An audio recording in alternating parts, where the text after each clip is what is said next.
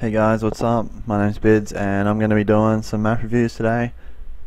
I'm not a pro map review. All I did was walk around the map and have a look at it from my perspective, and yeah, what I think for what the snipers will be good for and shit like that. So first up we have Berlin Wall. This map looks like it's going to be pretty fun. There's a death zone there. You can see on the minimap that it's red.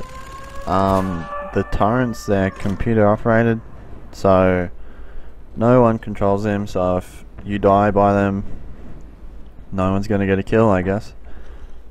If you look on the map now, you'll be able to see the red marks, which is the death zone. Cold-blooded, Ghost Pro does not work against it, so don't bother. Yeah, I think this map would be good for snipers. Just from what I can see already on my screen, there's a lot of buildings, and yeah, a lot of buildings that you can go into. So here's the death zone again. I'm just walking around. There's not really much to see on this map. It's just pretty plain, I guess. So yeah, this is pretty much it for Berlin Wall.